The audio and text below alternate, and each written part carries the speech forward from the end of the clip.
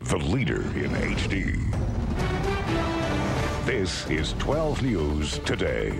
Just this weekend, an NFL player and a Valley High School football player were seriously injured during games. Nicole McGregor is live with the information every parent, coach, and athlete needs to know. Nicole, good morning. Yes, Scott, good morning. And the season has just begun. We're joined now by Dr.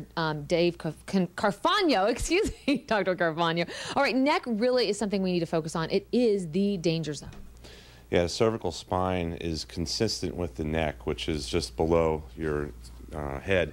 And what we see a lot with athletes in football specifically in this case now is that they're having more incidents of neck injuries that we see in the media just recently in the last couple of days in high school and a professional athlete.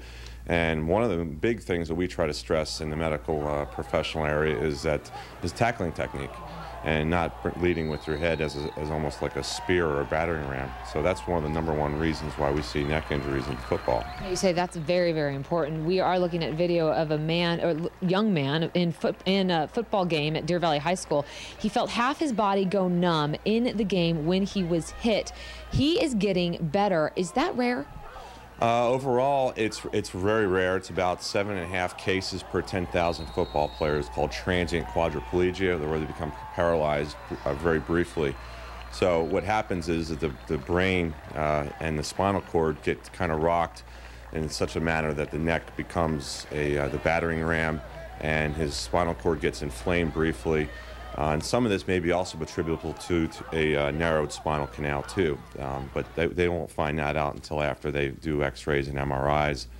So in this case, it's a good thing for him. You say the key is really also the treatment that they receive right away and after that.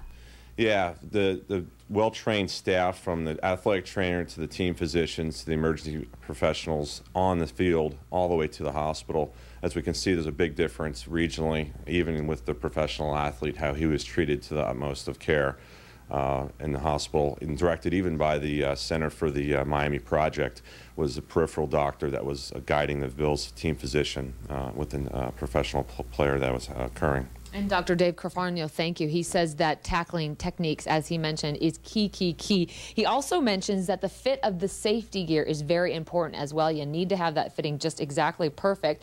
And he says, of course, football isn't the only sport where you see these kind of injuries, but there's also injuries like this in the neck in water polo, gymnastics, diving, just to name a few. Live in Scottsdale, Nicole McGregor, 12 News Today.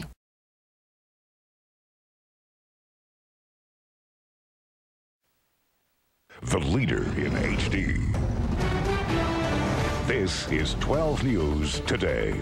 Yeah, just this weekend, an NFL player and a Valley High School player were seriously injured during games. Nicole McGregor is live with information every parent, coach, and athlete needs to know. Good morning, Nicole. Good morning, Tram. And it's just the beginning of the season. We're already seeing this. We're joined now by sports medicine Dr. David Carfagno. Good morning to you, doctor. Good morning. All right, the neck really is the danger zone that we need to be aware of, right? Yeah, it's the area that actually is synonymous with cervical spine injuries, which lead to paralysis and to temporary paralysis that you see as most commonly into the athletes that the last couple weeks in football. And so this is the area that we get concerned about as physicians, that where injuries can occur from. Yeah, just recently we saw a Deer Valley football player.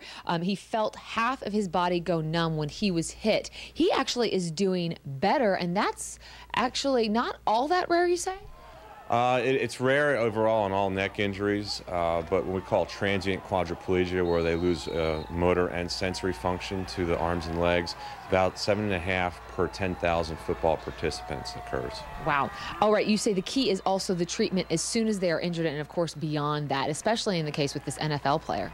Yeah, the treatment may vary, but most medical professionals, from the athletic trainer to the team doctor on the field, coaching and staff, all the way up to the hospital, can vary, and hopefully we can get everybody educated and trained that they can treat the injured athlete the most appropriate way. Of course, if they have the best of the best treatment, that's going to be better for them. Yes, correct. All right, tackling techniques, you say, also have changed over the years so that you can avoid these types of injuries. Yeah, in 1976, the NCAA instituted no spearing in tackling, and so when you lead with your head as a tackling, you're creating a battering ram, and that's going to help increase cervical spine injuries. So this was eliminated, and the rules were applied. So we've seen some decrease from cervical spine injuries because of this ruling. Football safety gear hasn't changed all that much, but what's really important when it comes to that?